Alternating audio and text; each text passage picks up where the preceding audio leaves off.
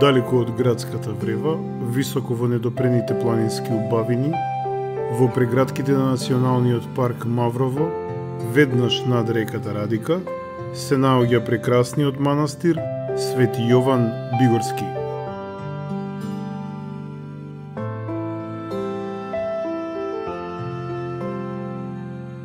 Манастирот бил основан пред точно 1000 години, во 1020 година од страна на монахот Јован од Дебар, првиот охридски архиепископ.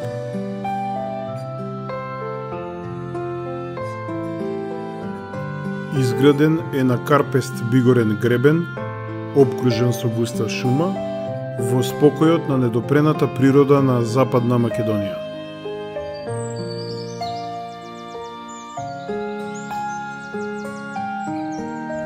Еден од најзначајните верски, духовни и културни објекти во Македонија, посветен на крстителот Господов, Свети Јован Крстител.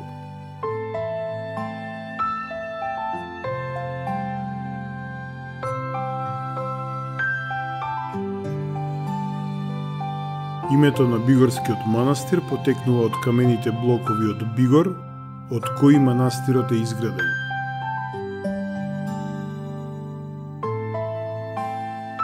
Бигорскиот манастир го сочинуваат манастирската црква, костурницата сместена до самата црква, сејменската одбрамбена кула, комплексот манастирски конаци, како и новоизградените гостински конаци.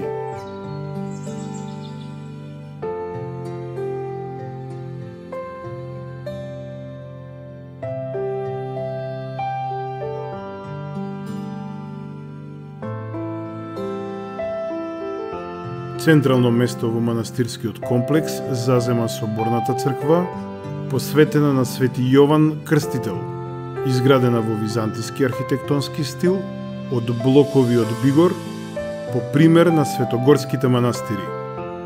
Внатрешноста изобилува со фрески, икони и мајсторски изведени од иконостас, резбарско ремек дело на мијачките мајстори.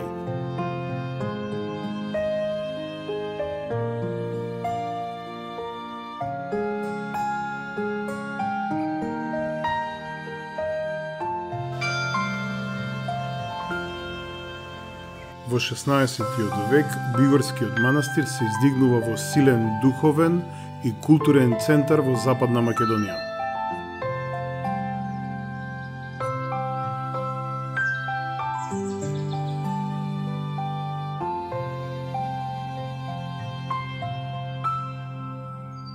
Најубавиот украс во црквата и она пошто надалеку е познат овој храм е прекрасниот и единствено дваков вид во православието иконостас, врвно дело на мијачките копаничари.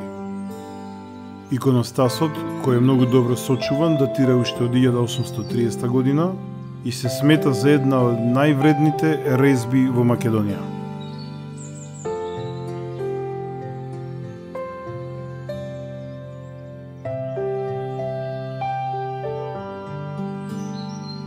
Во манастирскиот комплекс се наоѓаат неколку чешми од кои тече чиста планинска и ладна вода, а низ една од нив се смета дека тече и лековита вода.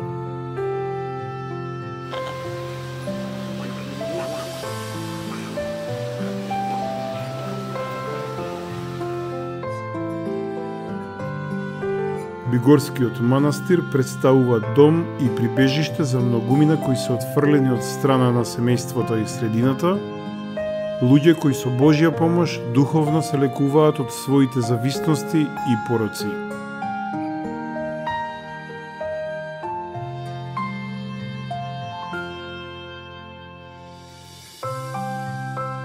Место кое ќе ви го плени погледот и ќе ја даде мир и спокој на душата. Духовен храм, милениумска историја, долгогодишна традиција и силна верба во Бога, начин на кој македонскиот народ успеал да опстане низ вековите.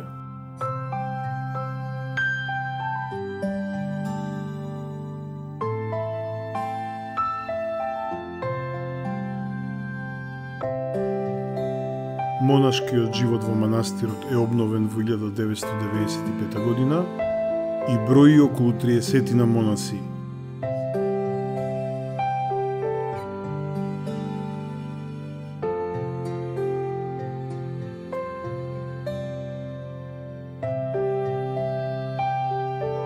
Православно светилиште, христијански храм, обкружен со зеленилото на шумата, сместен високо на планината Бистра, еден од најзначајните манастирски комплекси во Македонија.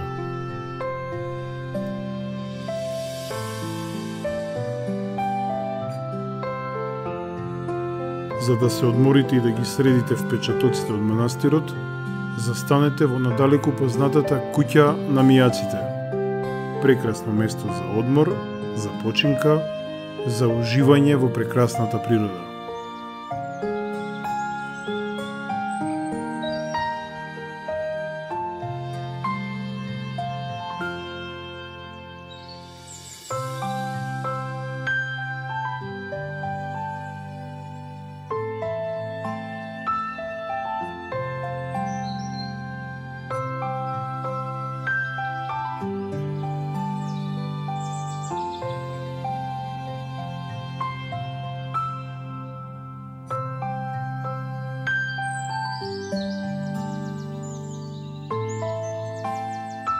Домашно сварено кафе, локум и пријатна атмосфера, која сама по себе ќе направи никогаш да не ја заборавите оваа прошетка, оваа посета на манастирот Свети Јован Бигорски.